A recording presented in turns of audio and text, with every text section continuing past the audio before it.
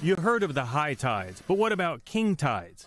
That's what's hitting beaches along the southeast, the powerful tides flooding the Carolinas and Florida. It will come up into these yards right up to those stairs there.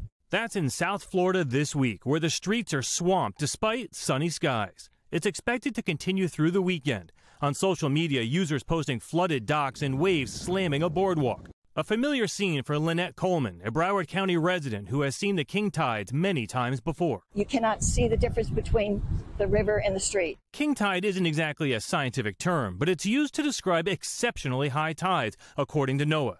These tides come around once or twice a year when the sun and moon align to produce a higher than normal gravitational pull. They typically come during a new or full moon, or when the moon is at its perigee, the point in its orbit when it's closest to Earth. And when that happens with a full moon, we call it a supermoon, which occurred earlier this week, triggering the king tides. As that moon is closer to Earth, its gravitational pull increases. So we see those tides, and in some cases now we're seeing flooding with some of those king tides. They can shut down roads, overwhelm drainage systems, and erode coastlines and produce dangerous rip currents. Like in 2020, when high-surfing king tides swept 2 children out to sea in Oregon. And while exceptionally high tides are predictable, when they coincide with intense weather like a hurricane or nor'easter, it's coastal flooding on steroids.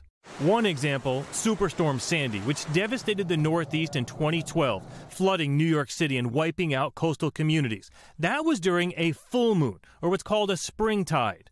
It's hard to imagine, but Sandy with a king tide would have been even worse.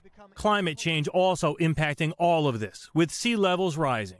Since 1900, we've had anywhere from 8 to 12 inches of sea level rise. So those highest tides of the year early in the 1900s might not have done a whole lot. But with that 10 to 12 inches of sea level rise, that's enough to cause flooding. In Charleston, for example, since 1970 to now, up 9 inches.